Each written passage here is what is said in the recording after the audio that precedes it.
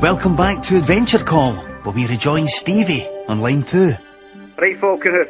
Do you realise, Stevie, that you're on the verge of being the first traveller to find the Black Ruby of Valdesad? Hurry up, man. Aye, can we just get on with it, mate? That's half an hour I've been playing this, come on. Very well. As you recall, we are in a marble hallway.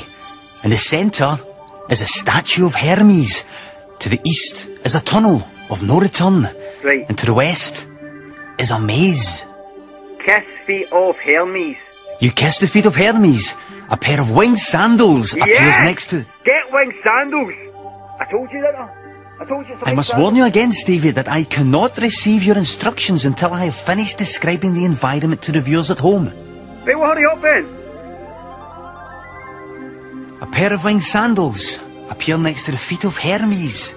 What would you like to do? Enter tunnel.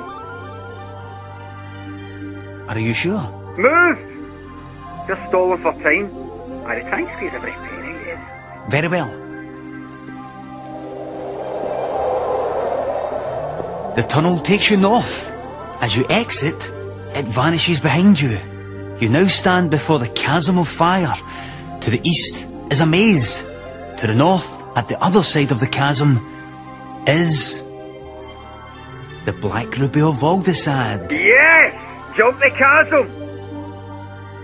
Be careful, the chasm cannot be jumped by mere mortals.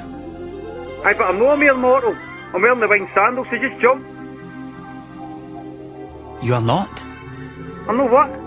You're not wearing the winged sandals.